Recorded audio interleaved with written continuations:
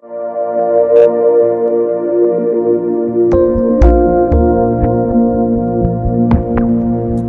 afternoon. My name is John Strope. I'd like to welcome you to the Nebraska State Historical Society's Brown Bag History Lecture Series. Lectures are held monthly on the third Thursday in the auditorium at the Nebraska History Museum at 15th and P Street in Lincoln. The programs have a live audience, are taped by City TV 5, are broadcast on government access channels in Lincoln, Omaha, Bellevue, Hastings, North Platte, Grand Island, Papillion, South Sioux City, and Beatrice, and are posted on YouTube. A detailed schedule for this series, as well as information about all of the Society's programs and services, can be found on the Society's website at www.nebraskahistory.org. If you are not already a member, I encourage you to join. Benefits of membership include subscriptions to Nebraska History Magazine and the Society's quarterly newsletter, use of a microfilm reader printer in the Society's library archives to make free copies from microfilm, free admission to the Society's 7 historic sites, discounts in the Society's landmark stores at the History Museum, the State Capitol, and Chimney Rock, and reduced fees for kids' classes. Before I introduce today's speaker, I want to thank the Nebraska State Historical Society Foundation for the financial support which allows us to tape and broadcast programs on public access television across the state and on the Society's YouTube page. To find that page, just type into your browser www.youtube.com/user/Nebraska Historical. There are over 140 past brown bags on YouTube. Our speaker is Nolan Johnson, and his topic is the features of Fort Atkinson. Nolan has worked at the Society for nearly 10 years in several capacities. For the last 4 years, he is the highway archaeologist. Nolan earned a Bachelor of Science in History and Anthropology from the University of South Dakota and an MA from NU in Anthropology. Just to let you know about asking questions, Nolan says to ask them anytime. Please join me in welcoming Nolan Johnson.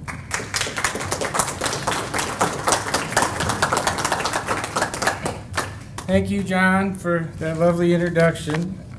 We're going to talk about features at Fort Atkinson today, and first we'll let everyone know what I mean by the word feature. A feature is just something left in the ground that humans have modified, like a fireplace or a post mold or a cellar, something like that. And so we'll talk about a bunch of different kinds.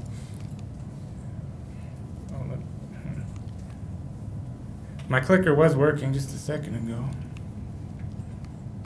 Anyway.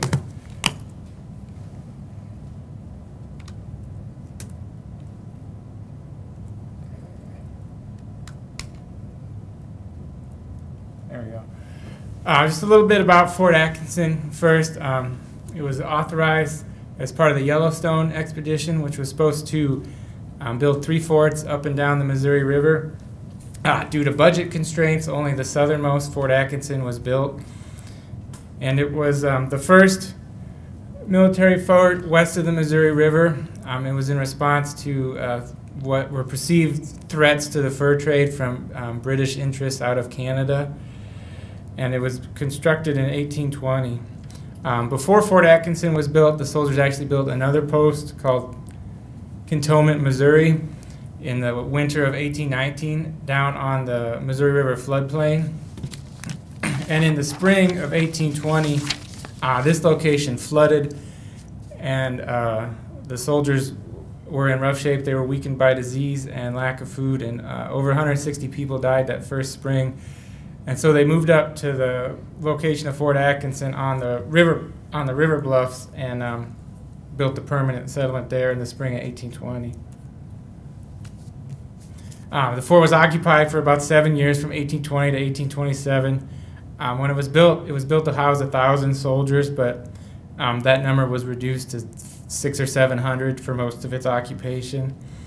The soldiers built a barracks quadrangle, which has been reconstructed up there today.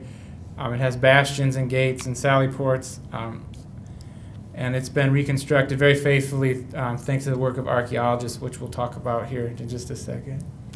But also at Fort Atkinson, there were many other buildings. There's a lot more going on. They farmed over 500 acres. They had herds of cattle, pigs, chickens and dogs and horses, and they built dozens of buildings, barns, and a distillery, a dairy, a sawmill and a gristmill, and numerous storehouses and cellars and all sorts of things. And it actually looked more like a frontier town than a fort. And the idea behind it was the military wanted this place to be self-sufficient, so the soldiers were able to grow their own food and basically take care of themselves because they were so far away from any of the other army posts.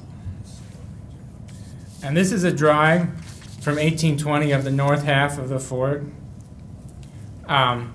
There's some interesting things on here you can see, which we'll talk about when we talk about the features.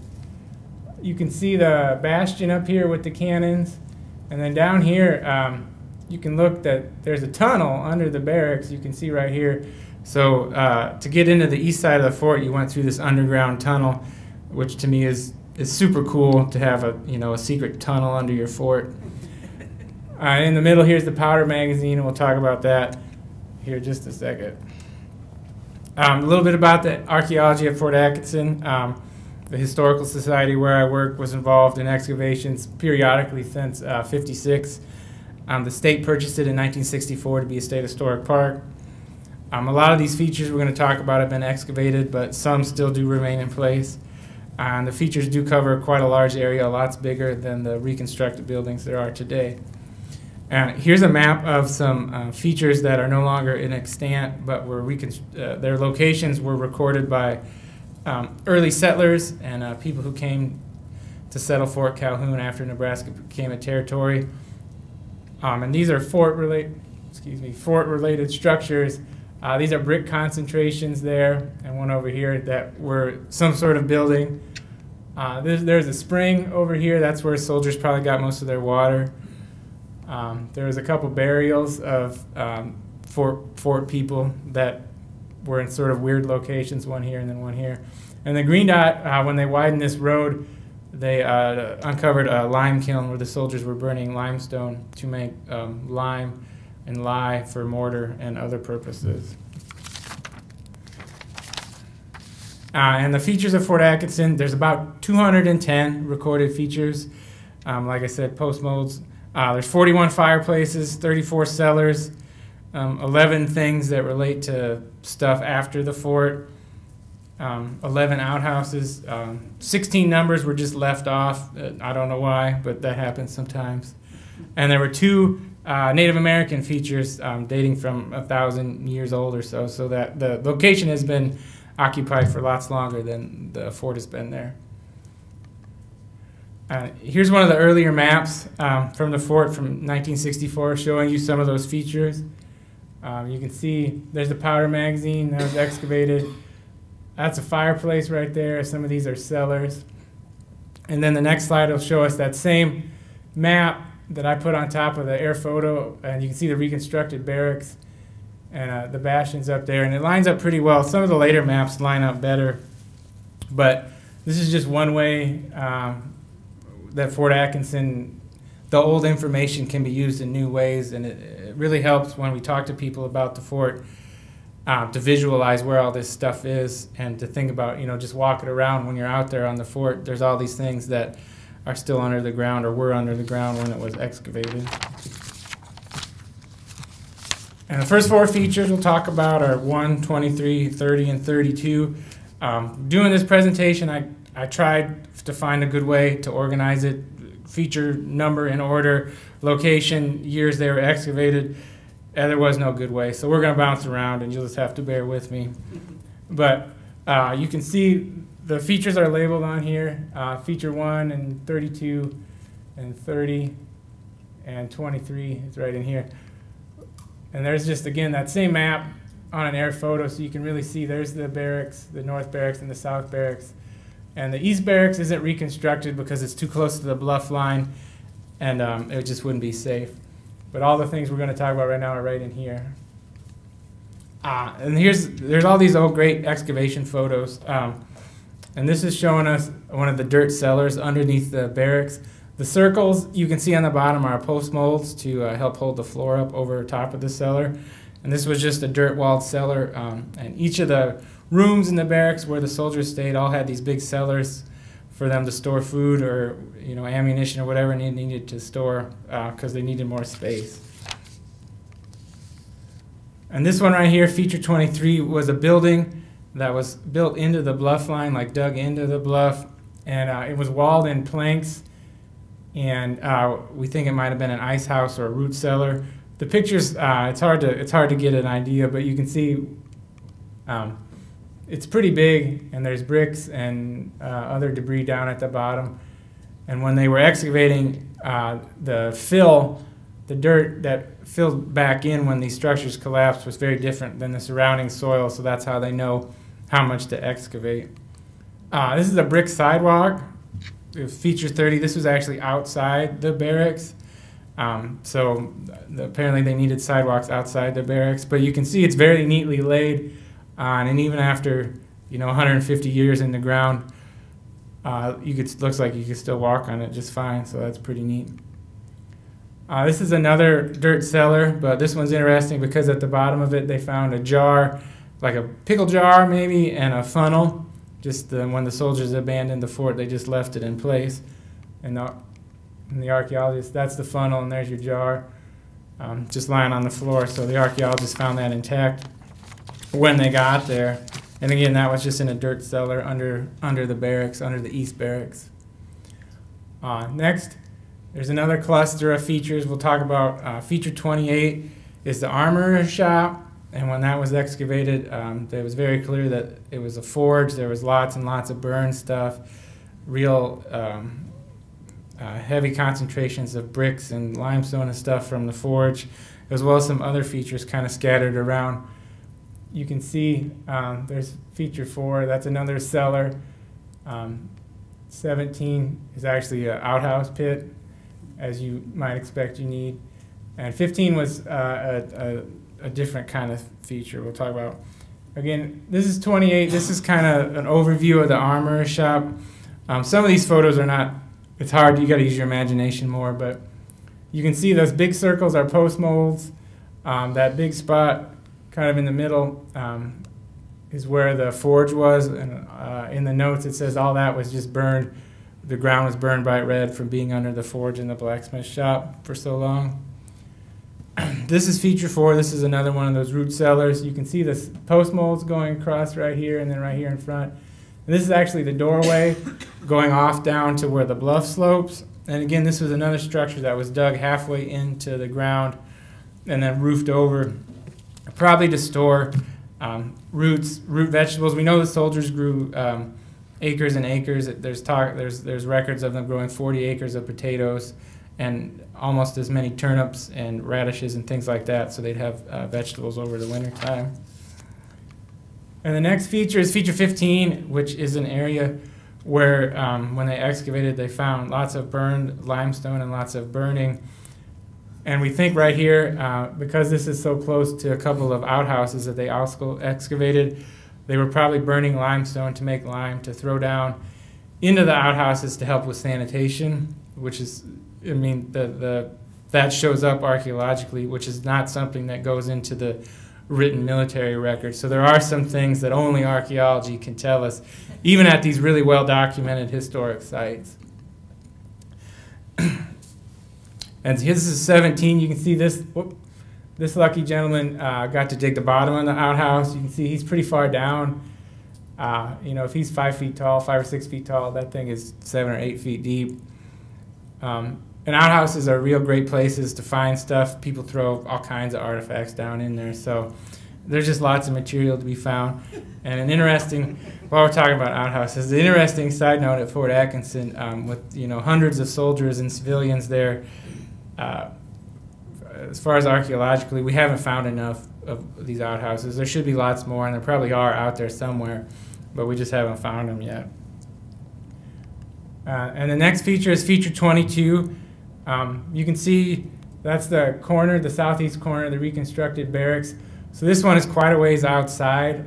And when we think about Fort Atkinson, you might just think of the barracks square, which is what we see on TV as a square fort to defend. But again, there were lots and lots of buildings outside of that. And this is one of them. And this one would have been real down low, close to the river in 1820. But when they excavated this, there was lots of burned material and metalworking debris. So this is probably another blacksmith area. And whether this was used at the same time as the other feature 28, we talked about the armor shop. We don't know. It could have been used congruently or one after another. We're just not sure. But there were at least 2 and probably 3 blacksmith operations at Fort Atkinson. Here's another feature down pretty far away from the barracks. You can see when they excavated, this line of bricks was intact in the ground. So that lets us know that there was some kind of structure there. And this location was confusing for the archaeologists because there was a lot of artifacts that dated to after the fort. And we know from early records of Fort Calhoun, there was brick-making operations down in this area. So this might represent a later brick kiln or brick store house or something. But then there was also deeper pits full of ashes and fort-related material. So there's probably 2 things going on in this one location. The next section is here kind of back in the middle of the East Barracks. And we have feature 24, which again is going to be that underground entrance to the fort. And feature 21A there is a pretty well preserved limestone fireplace. And that's right here. You can see the H-shaped fireplace, and we know from excavation that an interior wall went right through the middle of it. So this fireplace had one chimney, but it would serve 2 rooms, allowing them an economical use of their materials, so they didn't have to build a chimney for every room and a fireplace for every room. They could build these double ones, and there's lots of these double fireplaces at the fort. And here's a close-up of how that was preserved when they excavated it. You can see pretty clearly the hearth right here where they would have done their cooking and stuff. And again, when it was excavated, the dirt in that middle section was just burned, bright red and baked super hard from being underneath fires for, the 7 years the fort was occupied. And again, this isn't the greatest picture, but this is when they excavated that tunnel under the fort. This is the picture I could find of it. And I know from the records that the tunnel had limestone on the floor and steps inside it, limestone steps, and the walls were planked over to hold everything in place. So it was pretty substantial construction to basically get people down from the river bottom up right into the parade grounds of the fort. Next, we'll jot down here to the southeast corner. The superintendent of Fort Atkinson, John, calls this weird corner, and so I needed to mention that. This corner is constructed differently than anywhere else in the fort. We don't quite know why. It's lots more substantial. There's a big brick cellar, which you can see, which is right here. This is the only brick-lined cellar like this at the fort. All the other ones are just dirt. There's also a boulder foundation under where the walls would go. The fireplaces are better constructed and better well preserved. And there's also brick sidewalks out in front of it. Now, I heard some muttering from the crowds about this being officer row, and that's true. The lieutenants and things probably did live down here. But also we know from historical records that in 1825, a hurricane, they called it a hurricane, which probably was a tornado, struck the fort, so maybe this is where they had to reconstruct part of it after it damaged. I think this is where they started building the fort and decided this is way too much work, and then they moved down to a more economical system to make the rest of the fort. But that's something we don't know, and we might not ever be able to find out exactly why this is so much different. But an interesting find In that dirt walled cellar was this pike head that was just on the floor, and when they excavated it, it was just laying right there. So that was probably overlooked because when the soldiers left, they basically took anything that wasn't nailed down, they took with them to move to their new quarters down in Kansas. But that one got, maybe that was buried up on the dirt floor, we don't know, but they did forget it, so we got to find it. What is it? A pike head, like for stabbing things, like a lance head. Oh, okay. Not like a bayonet to attach to your gun, but an actual lance. And again, this fireplace, you can see this one, you know, brick, and this is real square. And compared to that limestone one we saw earlier, this one's different, and it looks like more care went into creating it. So again, we don't quite know why this one was this area was different, but it is. So next, we'll jump to the other corner up here where the northwest bastion is. And there's some interesting features up there too. We'll talk about. This is another one of those dirt cellars. This one wasn't excavated completely. But what's interesting is there's this blob right here. And it doesn't look like much, but if you read about the blob, it turns out that at the bottom of this cellar there was a pile of lime and the remains of a barrel.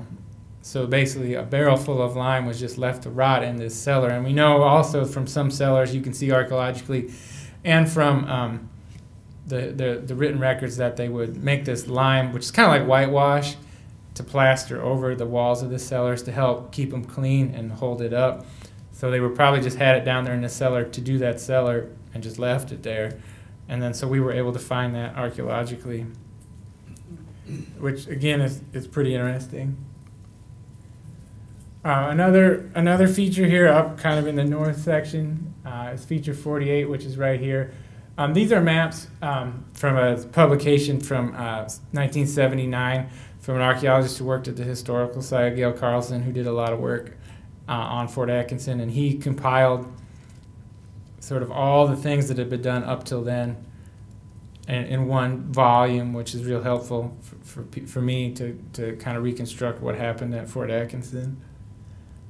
But this is, again, it's a dirt cellar, and you can see from the picture these bricks are more or less intact. And what we're pretty sure happened here is that when the fort was abandoned, they just left it standing. And so at some juncture after it was abandoned, this brick was probably, this is a brick chimney, just fell into the cellar.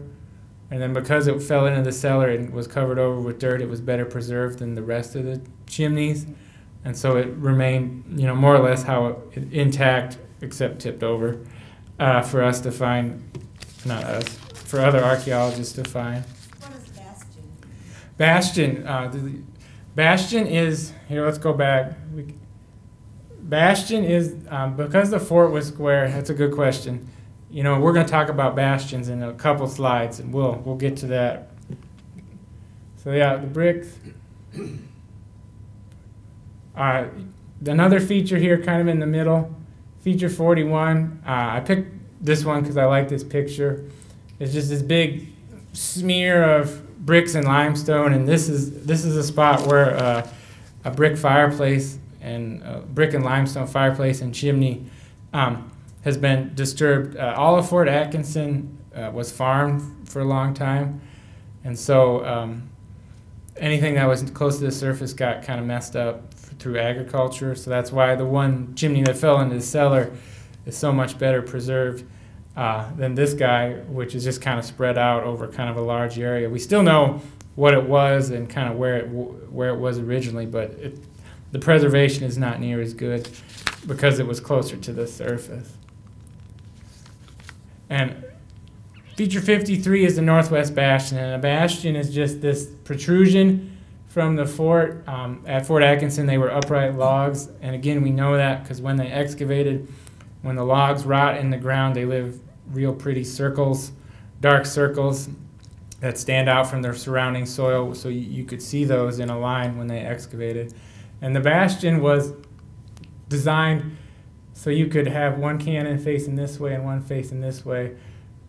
And there's another one down here to go this way, and basically to use a fancy military term, that allows you to have inflating fire along your walls, so you could shoot down your walls to keep people from climbing up them.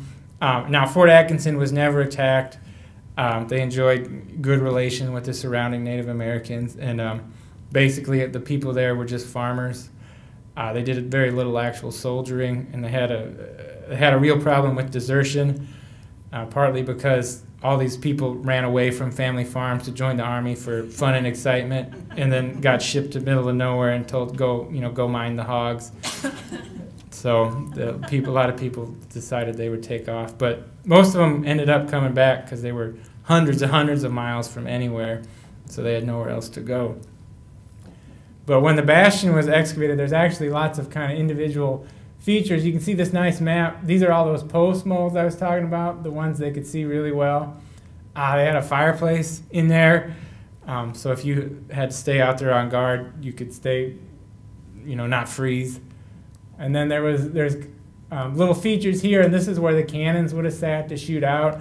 So again, we could see that archaeologically, that there was special construction in the walls where the cannons would go. So that, and again, that's been reconstructed very faithfully up there, and archaeology allows us to get at sometimes we can get at real great details of how things looked in the past. And there are documents, and we saw some drawings of how the fort looked. It was very generalized of kind of, the Army has plans, build your fort like this, and whether the people actually building it follow that plans, that's a different story. But archaeology can't lie to us about how things actually look. So that's what a bastion is in. And here's a picture of when it was excavated. You can see this is the line of those logs. You can see it's kind of comes to a point, and there's the fireplace remains right in there. So again, you can just see how that looked. This is one of my favorite pictures before the advent of aerial photography or OSHA safety rules. This is what archaeologists would do. You'd have a huge ladder that went straight up, and you get your 4 most strapping young assistants, and you just climb up it and look down and take pictures. It's wild how high they would get with some of these things, but I would not do that personally. I've done it with a loader tractor. You just raise the bucket up. It's much better than that. But I love this picture. It's a great picture of how archaeology was practiced, and this would have been late 50s, early 60s. So I think that's a great photo. Here's just another example of how we can use these maps of these features and portray it to new generations. This is a map from, again, this is how the excavation stood in 1971, and this is from a publication that was published in '79. And you can see it's it's a great drawing.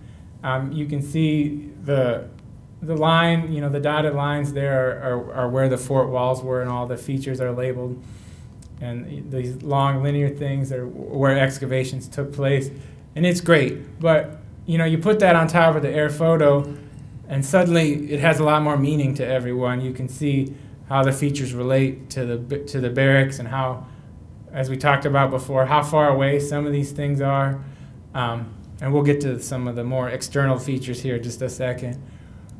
But I really like, this really exciting. I really like doing this, lining up these old excavations on the air photos. I think that's pretty neat. And when I do, I give tours of the archaeology at Fort Atkinson over Labor Day weekend. And this really helps when I'm talking to people on site to show them this map, and they can stand in the feature and be like, we are right where a building used to be, or we are right on top of one of these cellars. And you can kind of see the recognition come to their faces that, hey, we're sort of experiencing history, which is pretty neat. And again, using some different photos. This is from 1964. You can see this, cornfield. This is right after the state purchased the land.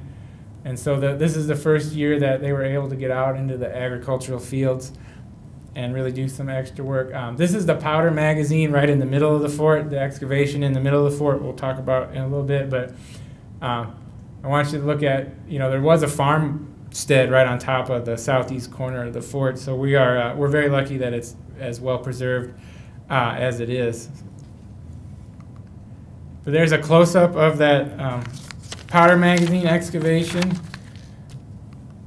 And so in the 60s, they excavated part of it, but in the 90s, archaeologists were thought, I wonder if there's anything left. So they used a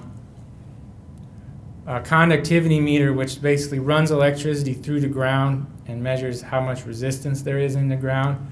And you can see very well that rectangle, and that's the remains of the foundation trench of that building from, at that time, 170 years ago. It's still clear as day when you use that technology.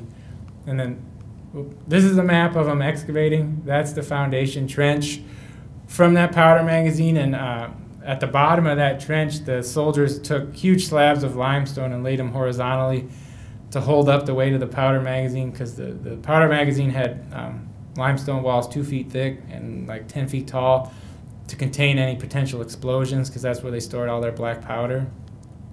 So it was a massive construction, which is why it shows up so well, you know, even then. But what's interesting is this little feature right here, right in the middle of the powder magazine, was actually a burned area, like a campfire, right in the middle of the powder magazine.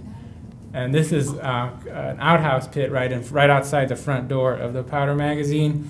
So you don't have to be an archaeologist to know, well, those two things can't be related, because you can't have a fire in the middle of your powder magazine. So we do know that when the first settlers came to Fort Calhoun, that the walls were still standing, and they used it as a landmark. And we know one of the first settlers built his cabin right next to that, so that outhouse and that campfire relate to, you know, early settlement in the 1850s. But it's just interesting that we can see that depth in time archaeologically, you know, and see how people use the same spot through time. And there's just again that map on the air photo. And if you ever get up to Fort Atkinson, the powder magazine has been reconstructed, so you can see how massive the construction is. These are features 111 through 120, which were just skipped. So I thought I'd put in this blank photo because it amuses me, a little feature humor there for everyone. But like I said, the numbers go up to 227, but there's only 210 features, so I don't know. The next thing, again, in the 90s, they did a lot of work outside the barracks quadrangle, and all these blobs they burned that area in 1996 and went out and surveyed it archaeologically. And those are all scatters of bricks and glass and nails and things, so they're probably all remains of buildings, the big ones are. So you can see, you know, how many structures there were outside the barracks. And all these little circles, we'll get to in a second, are dugouts into the side of the bank, root cellars or ice houses or stuff like that. So, you know, again, when we think about a Fort Atkinson doesn't really fit that model because, like I said, it was more of a town. It was just a town that happened to have a fort in the middle of it. One of the buildings that was actually excavated completely is the commanding officer's quarters. And there's an artist reconstruction of what it might have looked like. It's a pretty substantial frame structure, which is why they think the commanding officer might have lived there. It could have been another high-ranking official. We're not quite sure. But what's interesting about this building is it had a cellar, which in itself is not all that exciting. But above the cellar, there was you could still see the remains of some logs laid in a rectangle shape, like a pen, like a log pen they called it. And you know, we don't know what that was for exactly, whether that was to level out the floor of the building or to hold up the walls of the cellar. We're not quite sure, but we didn't see that kind of construction anywhere else at the fort either. And here's a drawing of that cellar of that building. You can see the big crisscross area is the remains of probably the fireplace from the building that again fell into the cellar. It ended up just as a pile of rubble. But again, because it's in the cellar, it's better preserved for us to find. Now we'll get to my favorite feature at Fort Atkinson, 134. One of the reconstructed buildings is the council house. And again, that was excavated completely. And you can see the F numbers are feature numbers. These ones right here, there's 5 limestone pillars that were used to level up the floor. There's 2 fireplaces. There was a big room and a little room. The Indian agent who was attached to the military expedition lived in this room, and this was the place where he could meet with visiting Native Americans. And this is, again, that same excavation laid on top of the reconstructed council house, just so we can see how well how faithfully it's been reconstructed. But that little green circle is a secret compartment that was under the fireplace when they excavated this location. And you can see here it says trapdoor right here. The Indian agent had in his fireplace a big iron plate, basically, and a hole under it. So if he wanted to, he could lift that up and hide his stuff in and shut the top and start a fire, and no one would be the wiser that he had this secret compartment, which is pretty, you don't often find. Archaeology's not like the movies. There's not secret passages and secret compartments and stuff all over, except when there is this time. Quick question, why was the council house built at an angle? He wanted to know why the council house is built at an angle. The short answer is I don't know.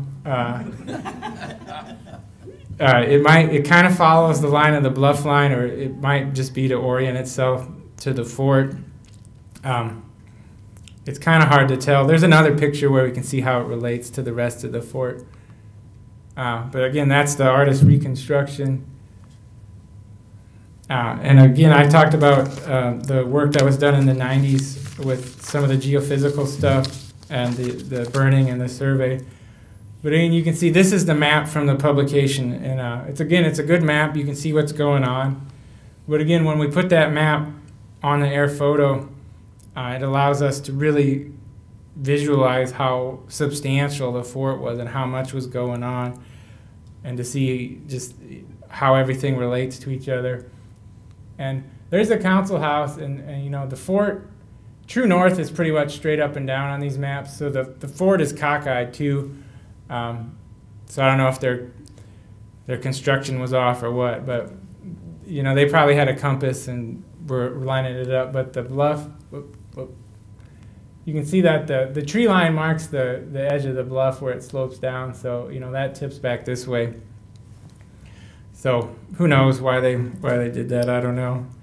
But to find all these features, like I said, when they burned this all off and then went in and surveyed, and they could see the material just readily on the surface.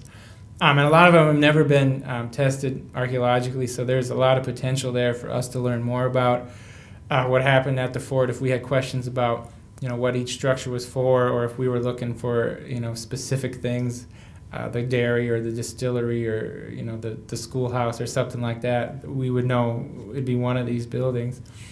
And these circles over here,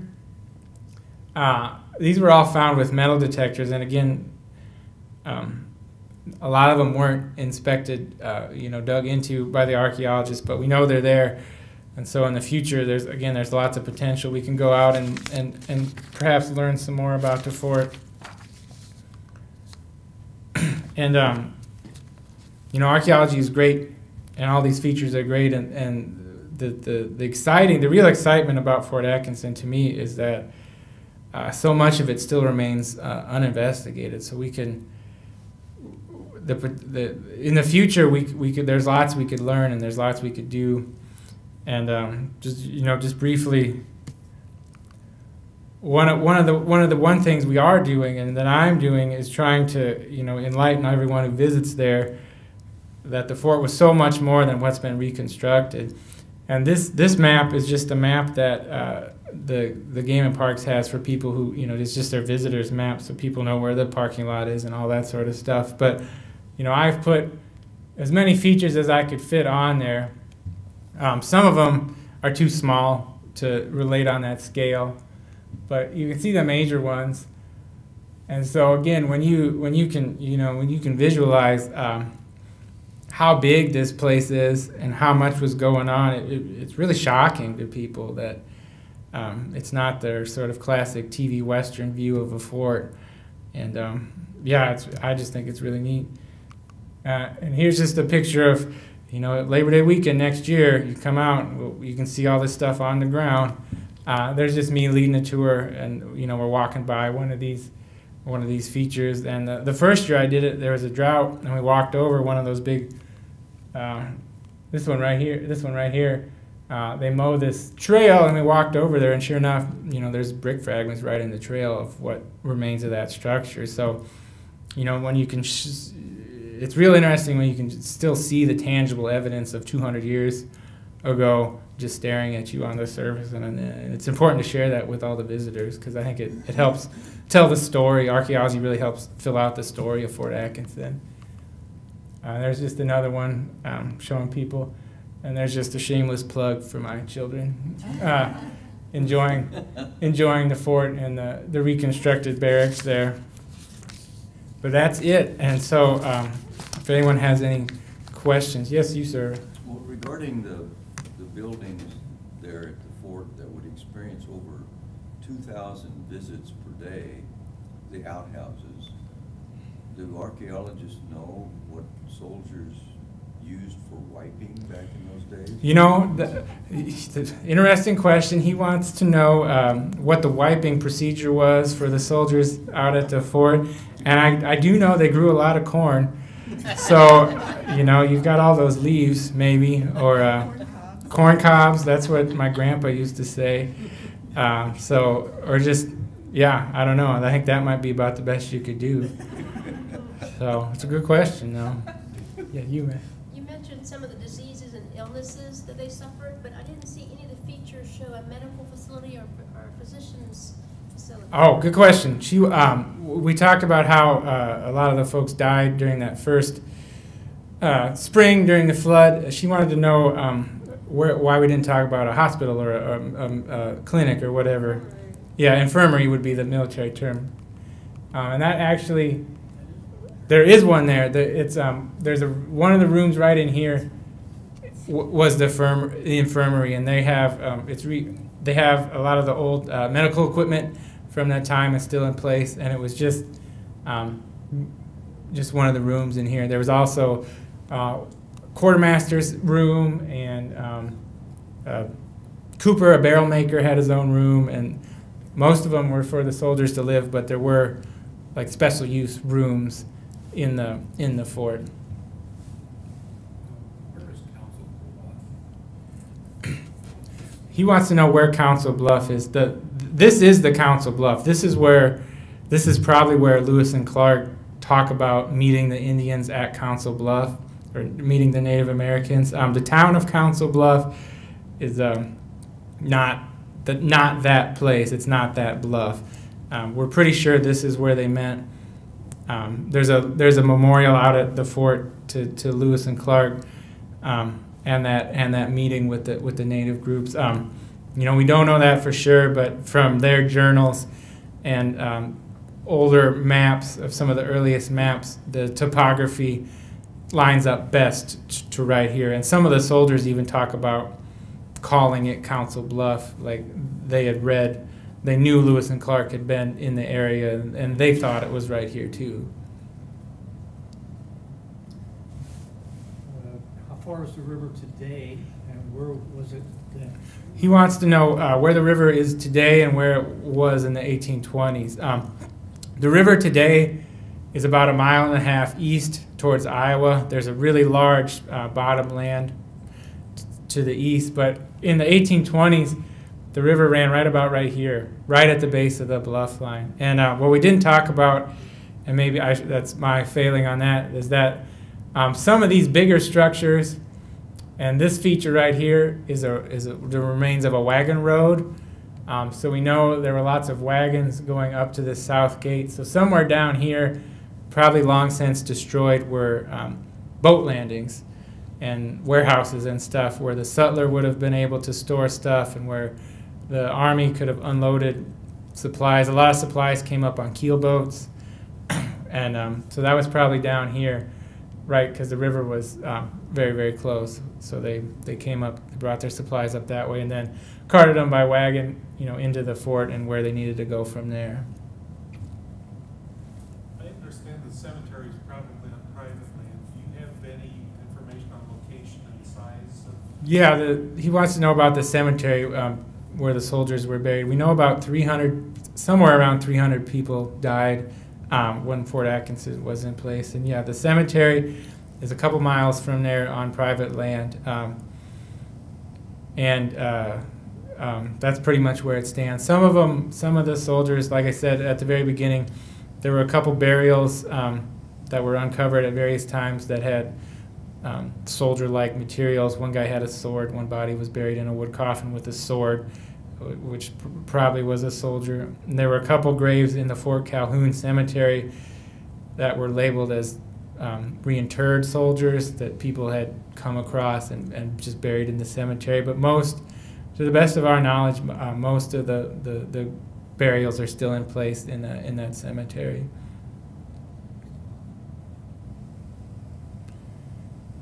Well, all right, everyone, thank you for coming. I hope we all learned something, and come back next month.